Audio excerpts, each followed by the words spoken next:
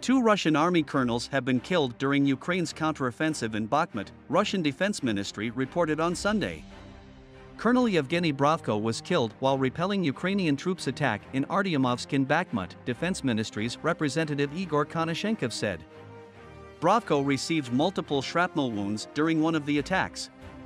The ministry representative also announced the death of the commander of the 4th Motorized Rifle Brigade, Colonel Vyacheslav Makarov, who led the battle in another area near the settlement of Krasnoy in Bakhmut.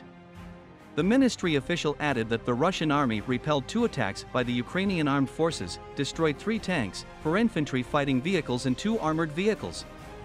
In the course of repulsing the 3rd attack, the brigade commander was seriously wounded and died during the evacuation from the battlefield, Konashenkov said. Colonel Anatoly Stefan of the Armed Forces of Ukraine said that Vyacheslav Makarov's deputy was injured during the attack. In his words, Russia has suffered up to 20 losses during the operation today,